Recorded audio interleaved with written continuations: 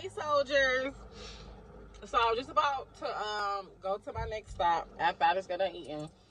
And I just thought about this one thing. I was actually talking to somebody and they were just going kind of like over their life. They lived in a bad neighborhood and was just kind of like, laughing about, not like laughing at themselves, but like normalizing the fact that a lot of the people in their family have been locked up. A lot of people that they know, rob and steal and all that stuff like that. And they were like laughing, like, yeah, this is what we do. This is what we do. We go to jail for life, and we if anything, we gonna rob or we gonna take it. I'm just like, you're talking about it so normal, like that's normal to do, honey. I'm here to tell you that that's not normal. That's not a normal thing. And if you are really pulling it out to the fact that you see that every generation in your family, somebody has been locked up for life or something has happened bad, then you may be that generational curse breaker. You might be that generational curse breaker because you see the curse. You see it. You see the pattern.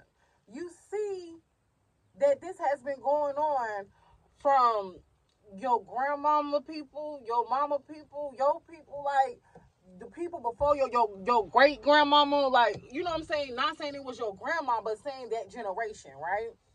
So it's just like, if you see the pattern of something going on past generation and it's going the same thing as in the next generation and the same thing as in the next generation and the same thing as in the next generation, then something is going on. And if it's not positive, this is negative. This is something negative going on. Something is going on.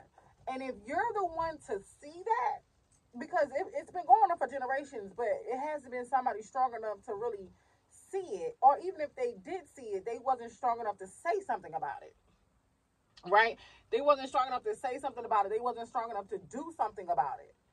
And yeah, sometimes you be like, well, what am I going to do? Like, who am I? You are somebody. Because you the reason, you the one who even seen it. You the one who even seen the pattern.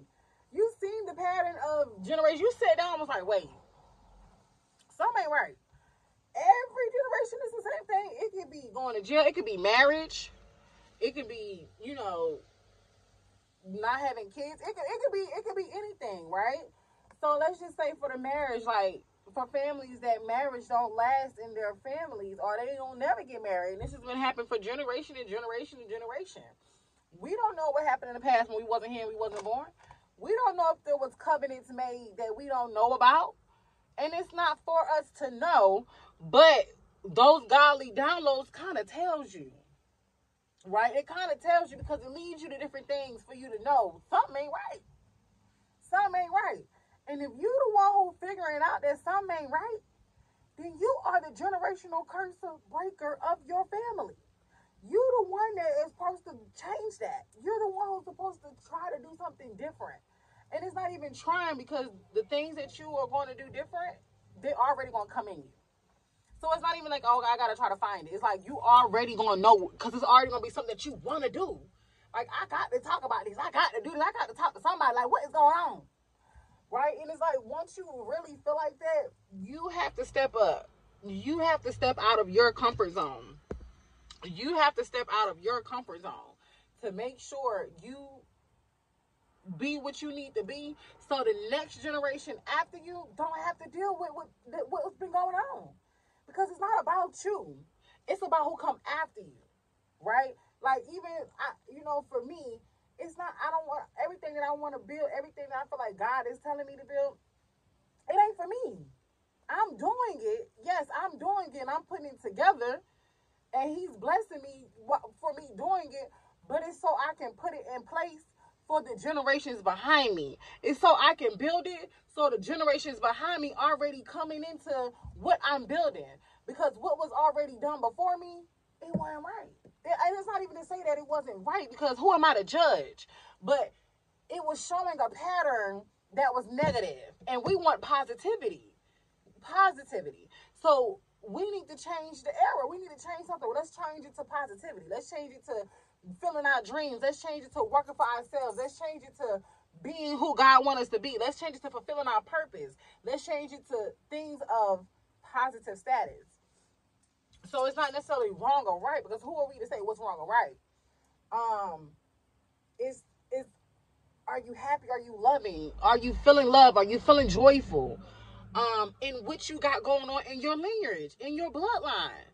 So if you are the one that's getting and finding that pattern, you may need to sit back and talk to God and see if you are the generational curse breaker for your generation.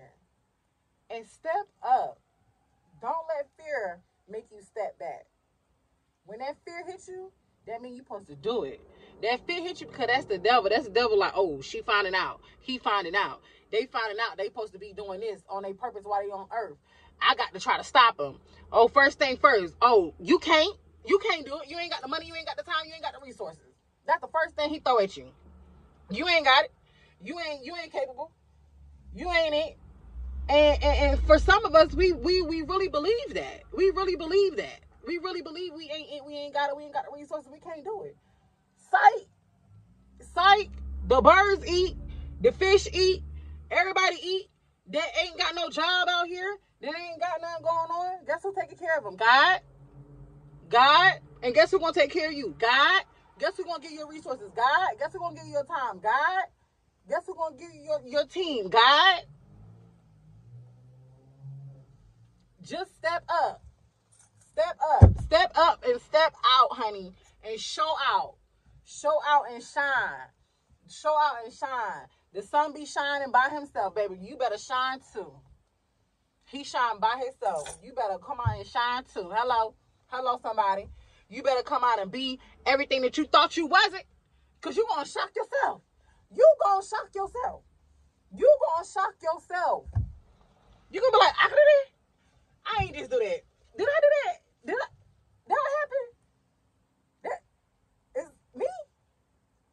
Yes, you did it. It's been in you all this whole time, but it was suppressed.